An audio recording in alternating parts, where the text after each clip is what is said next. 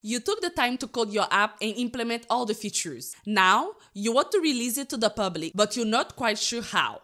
If this is your case, you came to the right place. In this video, I will show you how to prepare and build your Flutter app for production release on Android. To release your app to iOS, check this video. When you are preparing the release version of your app, for example, to publish it to the Google Play Store, you will need to put some finishing touches on it. For instance, you will need to change the default Flutter icon and the app name, sign the app, add a build configuration for release, and finally build the release app bundle. There are many approaches that you can use to implement those steps. But in this video, we will use the simplest one, which is to follow the steps described in the Flutter documentation. Especially, we will focus on what is necessary to get your app ready for release. First things first, let's make sure that we replace the default Flutter icon. For that, we will use the Flutter icon launcher package. So, let's head to the pubspec.yaml, and under the dev dependencies, we will paste these lines that will install the package and configure it. This path is where the icon is located in our project hierarchy. For more details about this package, check the link in the description. Now, let's open the terminal and run these commands to generate the icons. As you can see, the icons were generated successfully. Before running the app to see the new icon, let's also change the app name. For that, we will head to this path, Android, app, src, main, and open the Android manifest.xml. Here, we will locate the Android label attribute and replace its value by the name of our app. Let's say my demo app. While we are here in the Android manifest, we can also set the app permissions. For example, if our application code needs internet access, we will add the android.permission.internet permission here. Now that we have changed the app icon and the app name, let's run it to see the results. If we did everything well, we should see a new icon and a new app name here. As you can see, we have successfully replaced the app name and the default icon.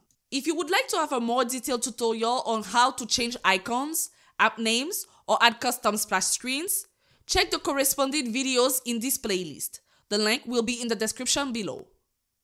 Now, let's continue to create a Keystore to sign the app.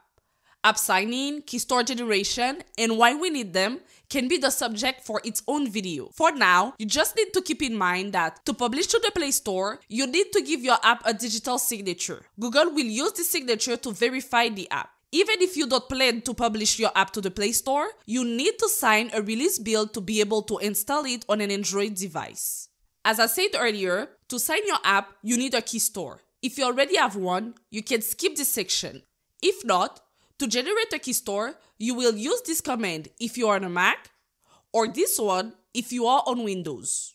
These are the paths where the Keystore will be saved. In this case, it's in the current user home folder. If you want, you can change them to another location in your computer. Now, let's create our key. Since I am using a Mac, I will copy this command, go back to VS Code, and paste it. Let's adjust the path to save it in the current project folder. If this key tool command is not in your path variables, you will receive an error like this one. In that case, as mentioned in the documentation, we can run flutter doctor-v, locate, and copy the path after java binary at. Then, we will replace the java at the end with key tool. Let's do that.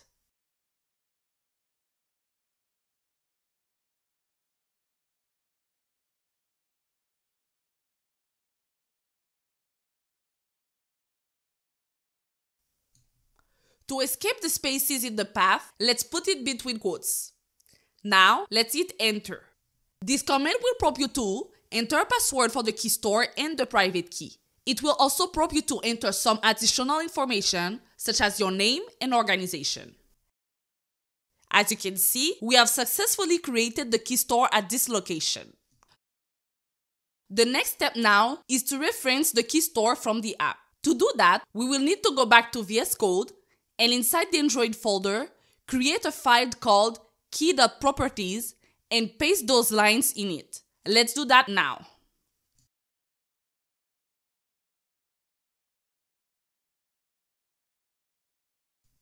You need to provide those values that are related to the Keystore that you just created, the Keystore password and key password.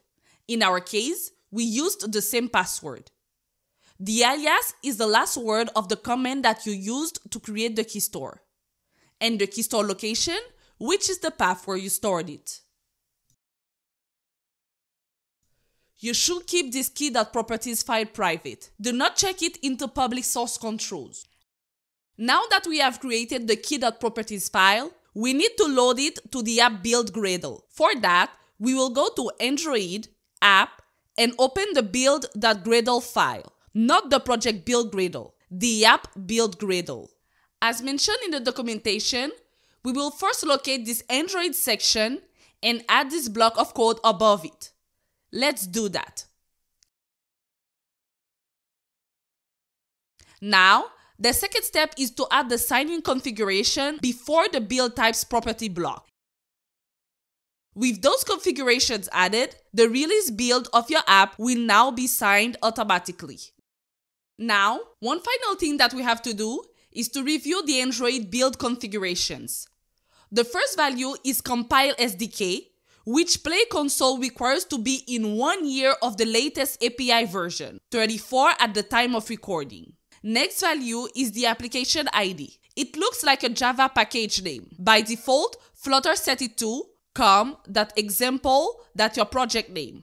You need to change it to your own. For this app, I will replace example by MJS decoding and demo.app by demo app. This application ID will uniquely identify your app on a device and in Google Play Store. If you change the application ID, Google Play Store will treat the app bundle as a completely different app. So once you publish your app, you should never change the application ID. Next are the min SDK version and the target SDK version.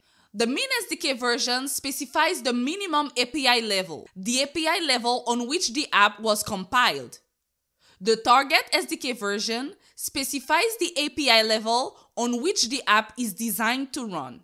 When preparing to install your app, Android checks the value of these properties and compares them to the device API version. If the min SDK version value is greater than the device API version, the system prevents the installation of the app. After publishing your application, Play Console will require you to come back and bump up the target SDK and the compile SDK to the latest versions. Otherwise, the availability of your app might be restricted on the Play Store. For a more detailed explanation on the difference between the min SDK version and target SDK version, go watch this video. Next are the version code and version name. The version code, also called build number, is a positive integer used as an internal version number. It is not shown to the users. The Android system uses this number to prevent users from installing an APK with a lower version code than the version currently installed on their device. So you can set its value to any positive integer you want. However, you should make sure that each successive release of your app uses a greater value. Just keep in mind that the greatest value Google Play allows for version code is this number. Version name, also called version number or build name, is a string that is used as the app version, and its main purpose is to be displayed to users. It generally follows the format of 3 numbers separated by dots. You can change those values in the pubspec.yaml file by setting the version property. This first part is the version name, and after the plus is the version code. As explained in this comment section, you can also override those values in the terminal when you are building the app using the build name and build number parameters. When you will need to publish an update for your app, remember to come back here to change the versions. It's mandatory because both app stores use those values, especially the build number, to manage the updates. Now that you have prepared your app and configured everything, it's time to build it for release. You have 2 possible release formats when publishing to the Play Store: App Bundle or APK. In this video, we will only generate the App Bundle since it is the format recommended by the Android team. Let's open the terminal and run Flutter clean to wipe the build cache. And to build the app bundle, we'll run this command, flutter build app bundle. Now, Flutter will build your app for release and create the app bundle that you will upload to Google Play. If you want to test the release version on a device, you can build an APK instead by following these steps here in the documentation. Now the build has completed, you will find the release bundle for your app at this path. Now, go watch this video where I show you how to step-by-step publish this app bundle to the Google Play Store. But before you go, please give us a like, subscribe, and hit the notification bell for future content.